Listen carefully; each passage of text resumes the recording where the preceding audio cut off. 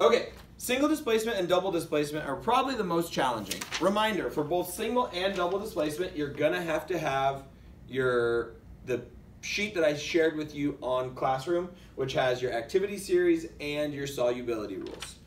Okay, so first thing is when we have something like this, is we definitely want to identify the charges of all this stuff. Okay, we need to identify what everything's charge is, so when we go to the other side, it's gonna make life easier. Well, aluminum always has a 3+, so we can put that. Okay, oxygen always has a 2-, so we can put that.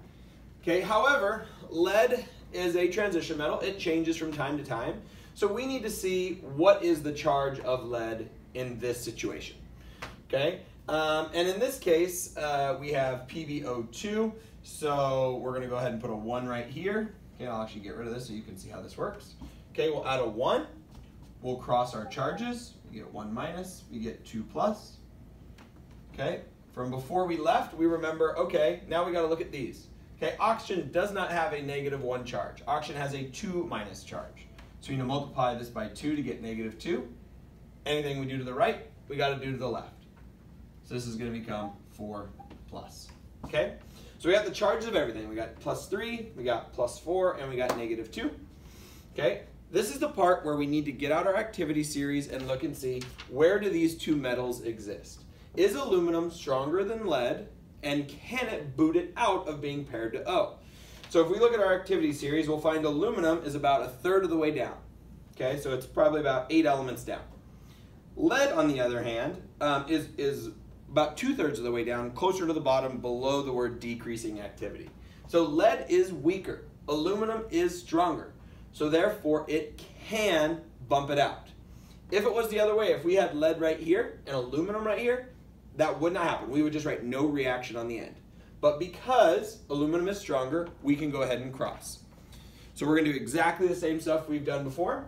Okay, we're gonna take aluminum, we're gonna put it right here, we're gonna bond it to O. Okay, we're creating a new compound, so we're gonna have to cross charges, but for now, that's good. Okay, and then lead, Pb, is gonna get kicked out.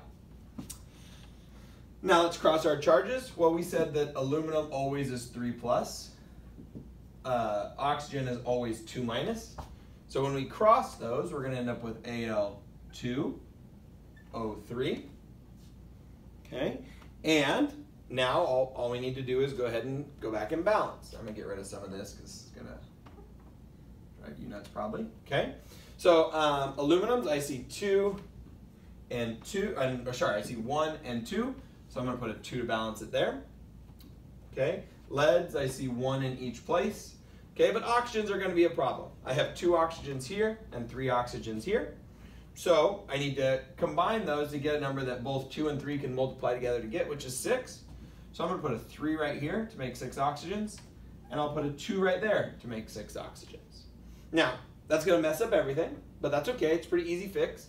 We now have 3 leads, so we'll put 3 leads right there. And now we have 4 aluminums, so we'll erase our 2 and put a 4. We've balanced, we've made sure that our activity series works, we are good to go.